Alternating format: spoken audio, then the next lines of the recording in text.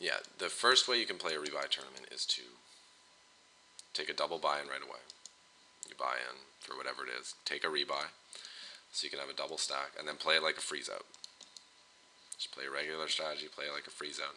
Hope that people who are treating it like a rebuy give you action. You can double up more easily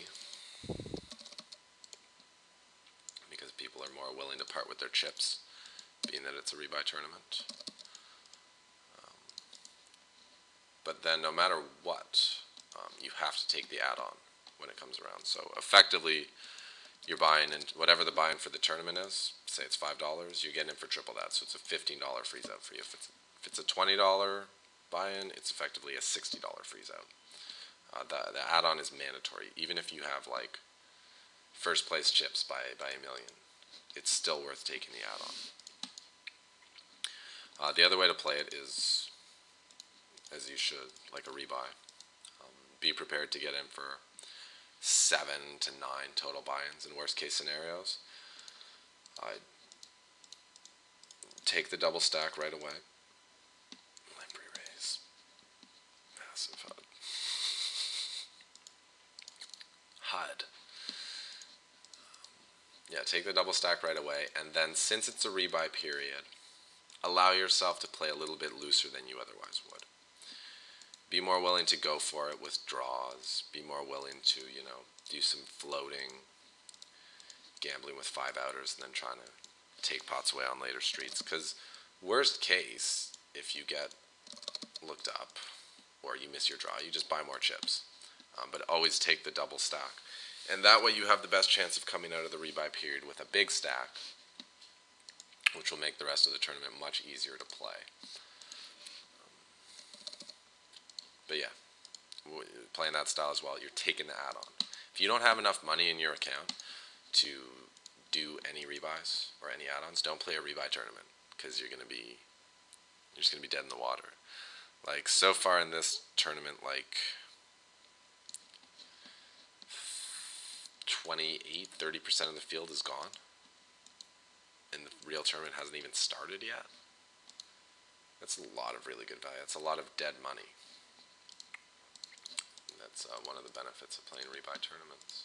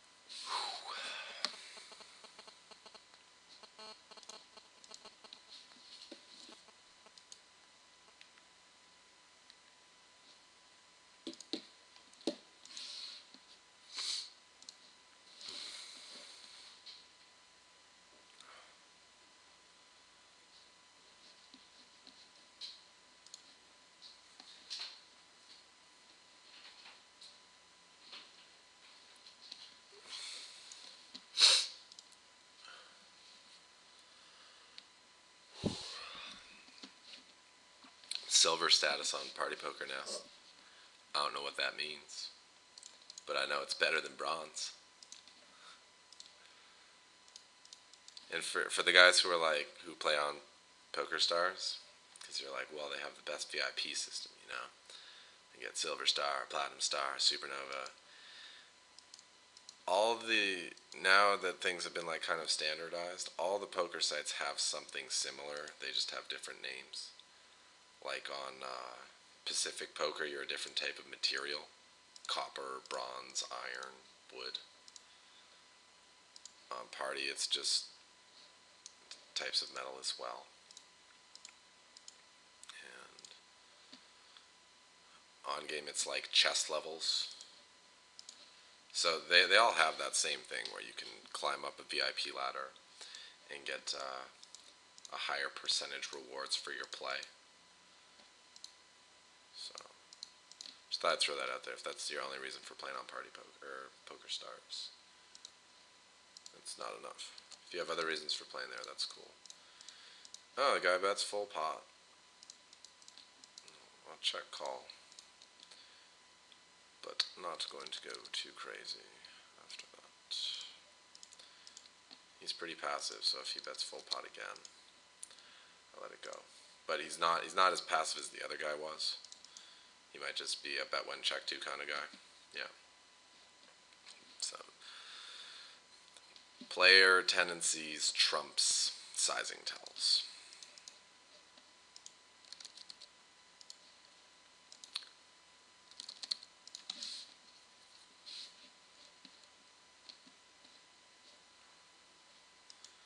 I think I'm going to get back to raising more buttons at this 50 NL. At 10 NL, people were defending everything. And at 25 NL, there was still a good amount of defending. But I think at 50 NL, most players are not going to be defending their blinds. So it would make sense to raise wider on the button to just try to pick up a lot of dead money. And to play a lot of pots in position, obviously. Right, Dahlia, hope you missed. Table 5.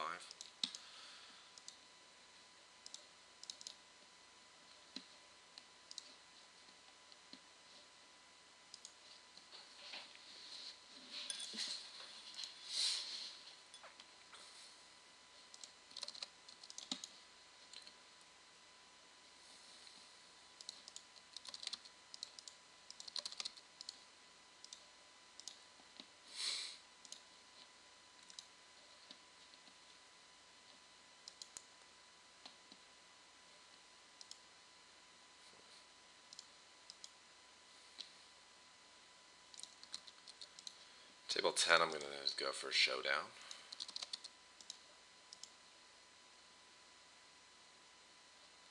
So far, this guy's folded to 100% of raises after donk betting on table 9, so I'm going to raise. He did not fold to this one, but that's a scare card on the turn. So I'm going to bank on him not having led with 2 pair, because I think he might check raise with that, and I am going to apply a lot of pressure. Success! You got a 10, bro? I know you're betting whether you got it or not, so I call. You got it. I would never fold there on table 10. The guy's aggression is 7. He's going to bet when I check back, like, every time. With 10 pairing on the river, it's pretty unlikely that he has a 10. And he's going to be betting his entire range there, so I'm beating all but slow played over pairs, unlikely, pocket 9s, and like some random straight hand. So yeah, I'm calling. I'm doing well enough against the range, just unlucky that we ran into the top of his range in that particular hand. I can't believe I missed the add-on. I'm real tilted about that.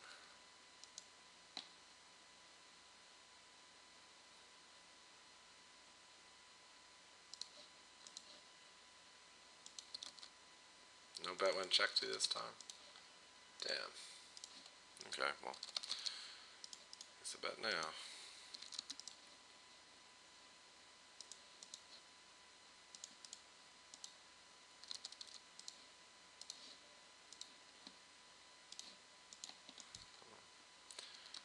Hope you got an ace, bro.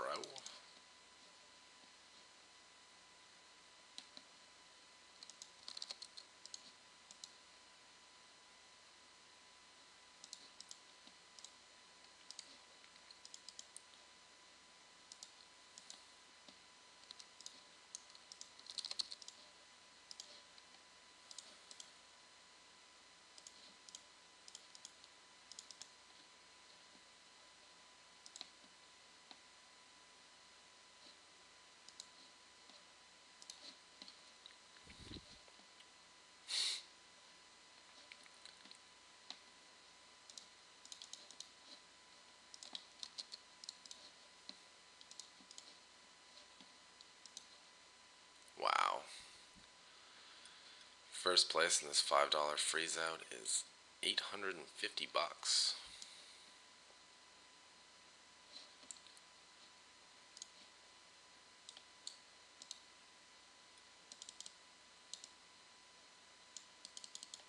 $271 left, and top 80 paid. Cool. One good thing about these small buy-in tournaments is that since people play so bad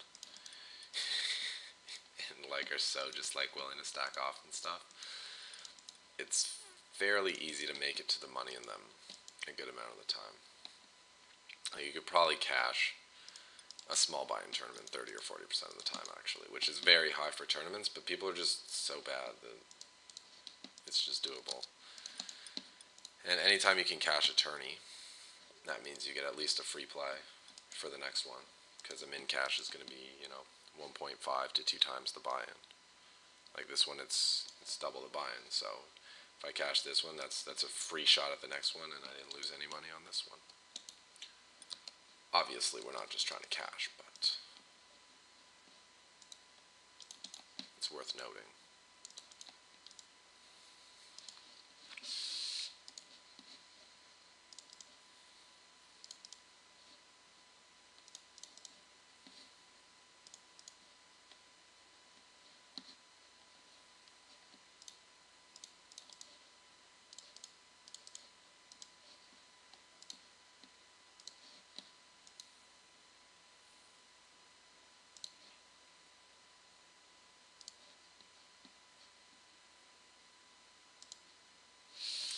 And now antes are in play in the $5 tournament.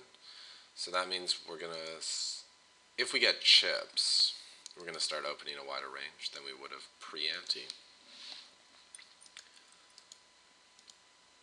And we're going to be able to move all in with a wider range of hands than we could pre-ante as well, because there's more dead money in the pot. Therefore, there's a higher reward for successful shoves, and higher reward means you can take higher risk. But at this point, it's about just either making good shoves or making good calls, and then hoping that the cards cooperate.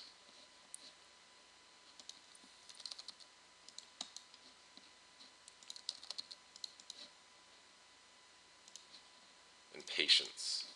Lots and lots of patience.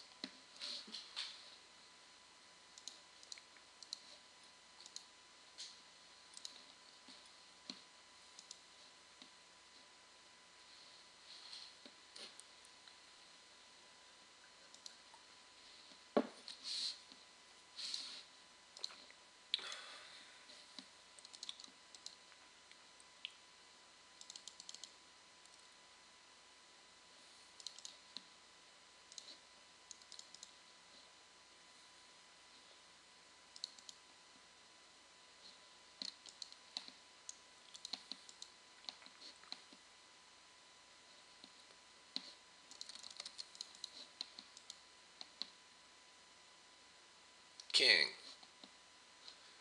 Hopefully I didn't cooler myself again. Okay,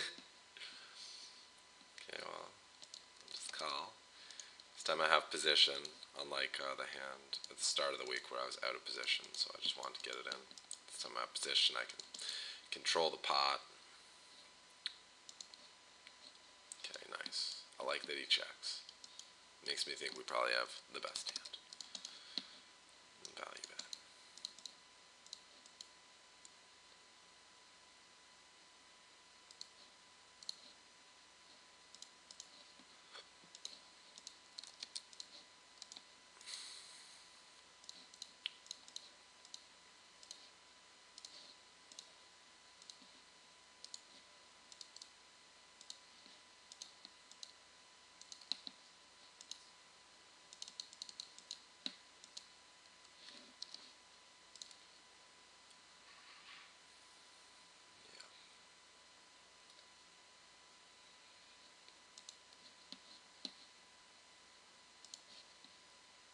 The guy on table 5's 3 bets pretty high, so I'm gonna 4 bet.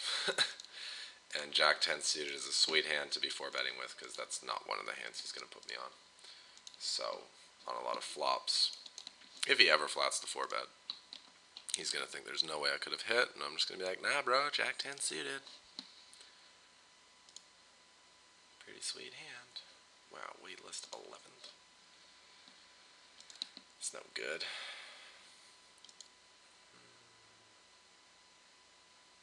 I'm going to call the ace queen.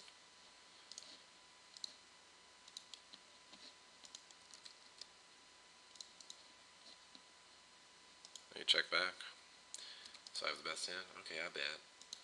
Ooh, aces into tourney. Yeah, I'll bet again. You could call me with a weaker ace or a king. And I'm not check folding, so. Oh, this guy's just committed himself to the pot. Cool. Well, I'm all in. To make it smaller there, it might be kind of obvious what I have. He's going to be getting 2-1, so I think he's priced in. Hope that's queens and not some sort of suited. Ooh, but I made a boat. So it's getting in pretty good. All my chips with a little bit of dead money for 80% favorite. Yeah, I'll take it. We were one card away from elimination though, damn. So this guy's giving us almost 3-1. And with 2 overs and a flush draw, we could go at 2-1. And if we have 1 over and a flush draw, we have 3-1. So as long as he doesn't have a set or aces, calling here is fine. And there's a very outside chance that he's barreling with worse. Nice joke turn card. Oh, you know what that was? He quit? It's the old last hand syndrome. Well, if I'm going to stop playing soon, I might as well raise up my last hand. It doesn't make it good. It's not a good enough reason to raise King 9 offsuit.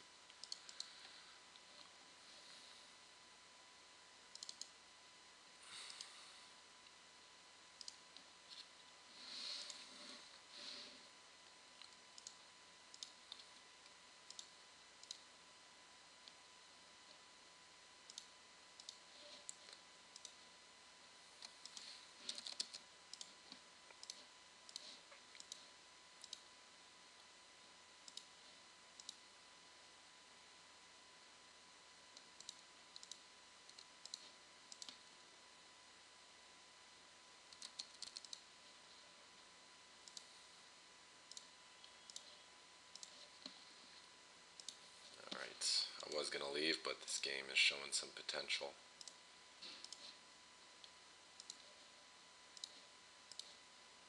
So I'm in. Alright. Going to do our first light raise in the tourney. We now have the chips to afford it, and big blind was pretty short. So.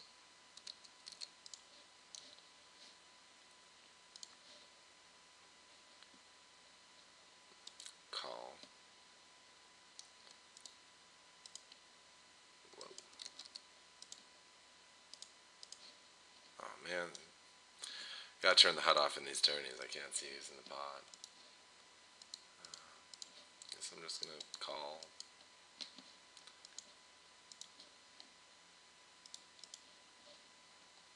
Didn't really see any point in raising the turn with the queen 4.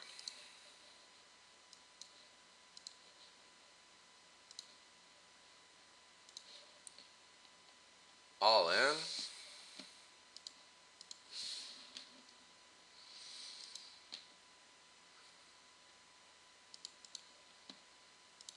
Okay, that's a bet I will respect.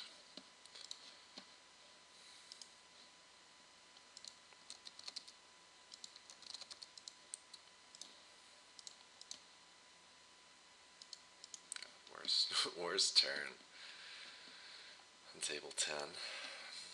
Okay, I thought we were at the bottom of the barrel, but apparently we can go down.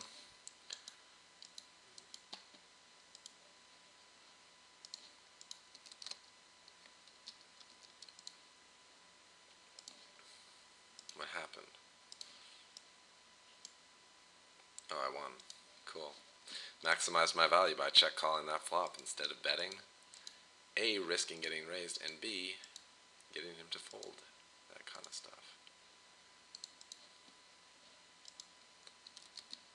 Please, please let me win a stack on table 5. The guy's all bad and stuff, playing 40/9. He's super aggro, so when I check back, I can definitely expect him to blast. Turn a flush draw on table 3, but the price is poor, and I don't know which cards I'd want to represent on the river. It don't hit me, so without a plan, no real sense in getting over involved. And just please let the queens be good. This guy's so I mean, he's just so aggro. So aggro.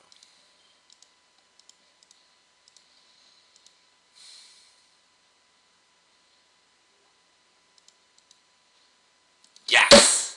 Yes! Yes! Thank God.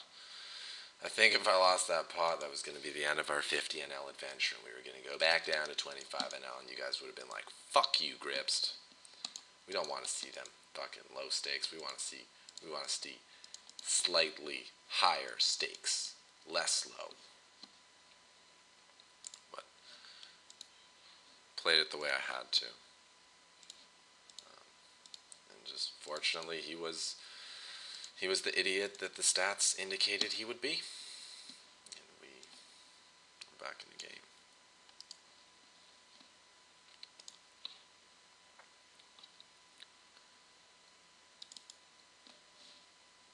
No, not playing it.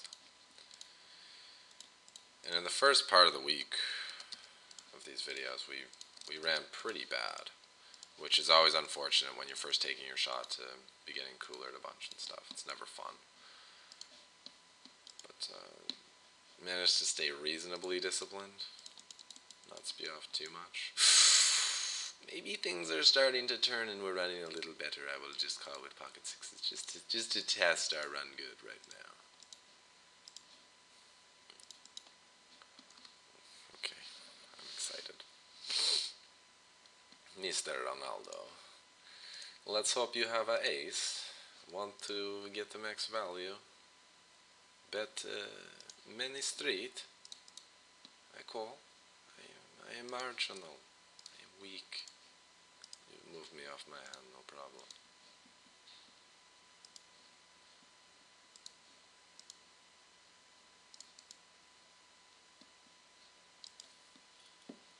Just thinking of like the rivers.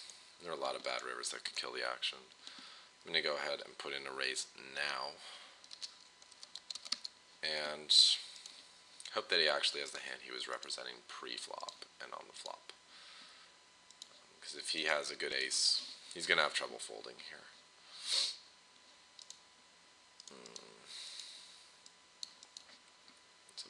It's not the best river. Not the worst. I'm still going to go for it. Ace king, maybe call. And maybe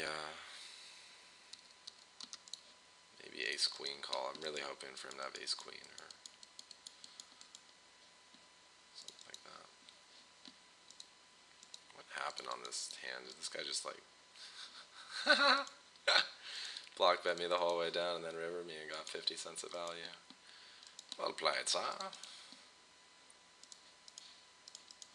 I wish that river had not been the 8 of clubs, just because it makes it way harder for me to get paid if I have him here. But what are you going to do? Better a 8 than a jack. Because then I really don't beat shit. I got check back flop on table 9. I should probably bet.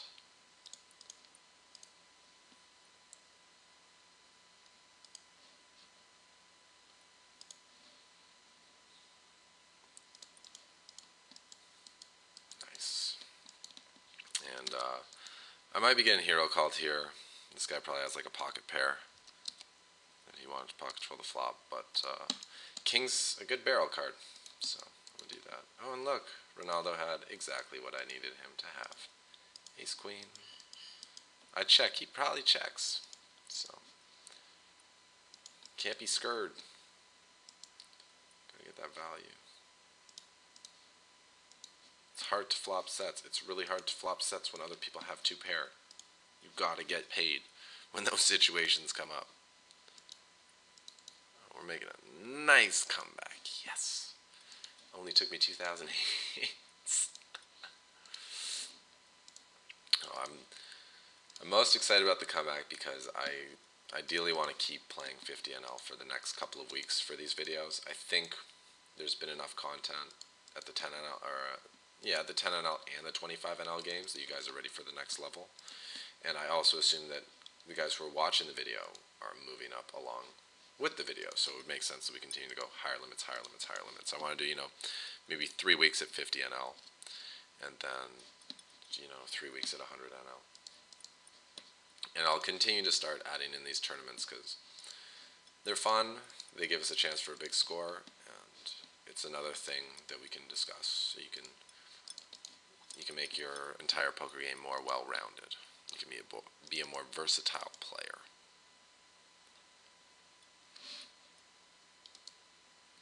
Damn. Tables are breaking.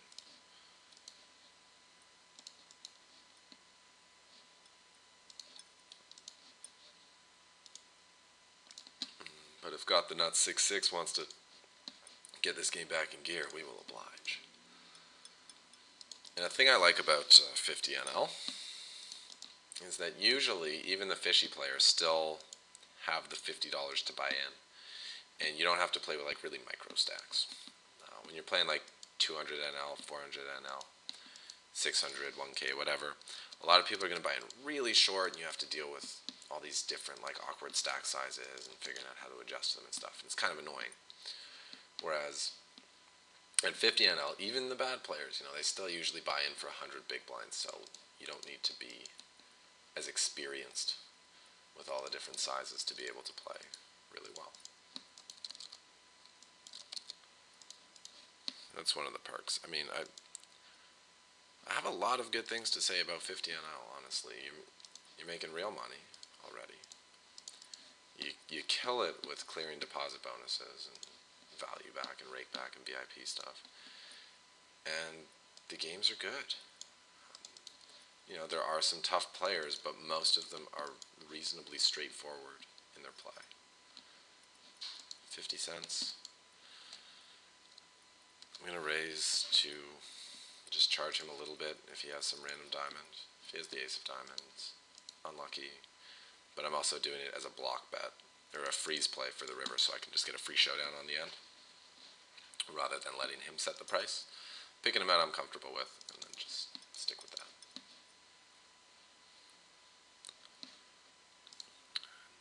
We get on a bunch of wait lists. 8 of 11. These wait lists are insane. These wait lists have 15 people on them. Like, what?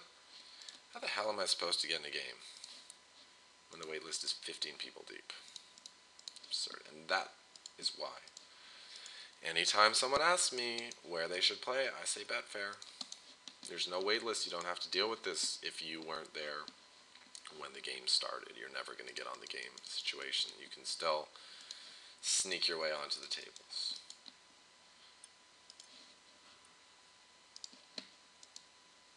We're going to get fancy. Oh, he didn't let us. I was going to check raise the King Jack suited on table, whatever, bottom left corner of the screen. Too much action going on right now to figure out which table that was. Nice call. Nice call. See, he was smart. If you bet the turn, I check raise. He probably can't really call with bottom pair. But by checking back, he guaranteed that he'd only be facing one bet on the river, and therefore he was able to just take his hand to showdown and win the pot. So, well played. I'm not going to try to pronounce that name, actually. That name is absurd. And with jacks, all the draws missed. I don't really know much about this guy other than he's very loose. So, I'm going to take my 2.7 to 1. Make a call. And alright, got rivered.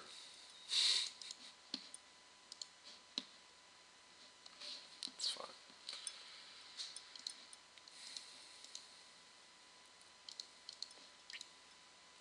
Andreas. 484. Let's play.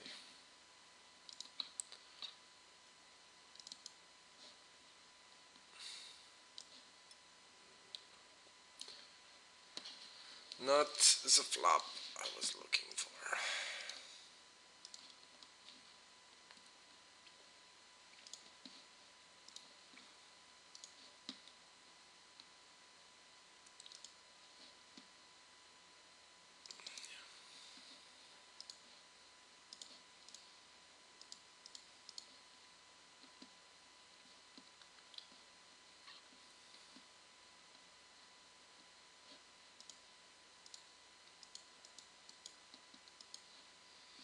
And the check raise on the turn would have been awesome with King Jack suited, because if he's betting with air, he's going to fold.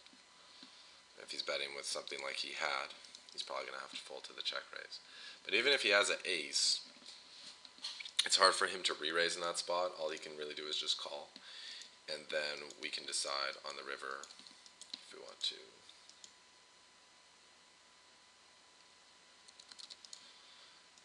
We can decide on the river if we want to bet as a bluff, if we think we can get him off his hand, or we could just bet on the rivers that we hit, which is still like 25% of the time.